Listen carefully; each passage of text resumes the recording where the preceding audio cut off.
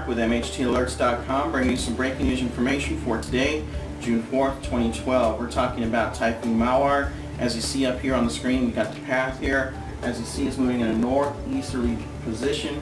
Again, it's moving away from the Philippines as expected, which is very good news for those folks out there who don't have to worry about this typhoon.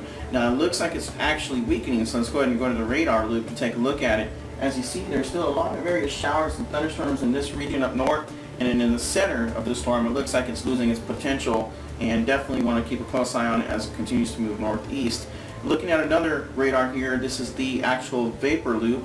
As you see, it's just a lot of potential still for the storm to develop or redevelop, but again, as it moves on northeast, it looks like it's going to dissipate into a tropical cyclone, and definitely may not have much to worry about for Japan. As it goes south of Japan, is moving northeast, but it looks like it's going to be away from Japan, which is also good news as well. So definitely want to stay tuned for the latest updates and information.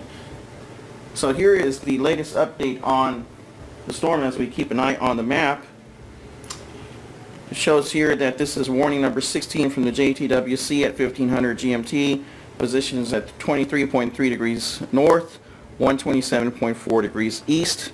Location 185 miles south of Kadena Air Force Base, Okinawa. Maximum sustained winds are at 90 knots and gusting to 110 knots. Winds 34 knots or higher occur within 125 to 155 miles of the center.